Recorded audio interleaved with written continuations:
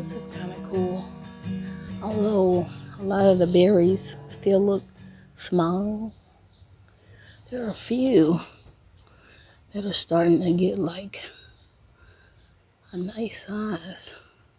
They're kind of high up on the tree, but a few of them, maybe with more light, it'll make it so that they'll come out better.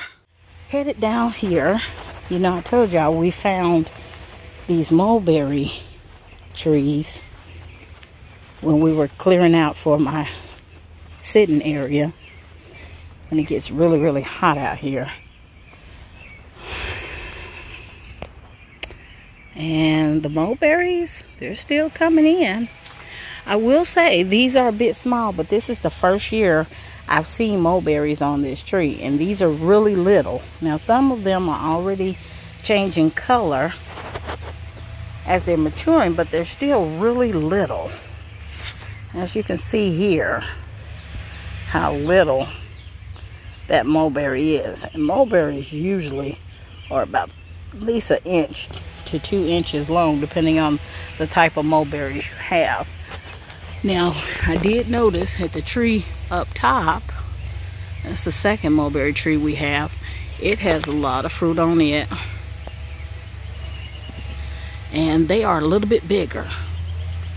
So, I'm hoping that since we opened up this space and got it where the sun can actually hit these trees, that it will get them to grow normally. Because like I said, the mulberry tree I had years ago when I was a kid, they were at least about an inch big to 2 inches, and they were a reddish color just like these.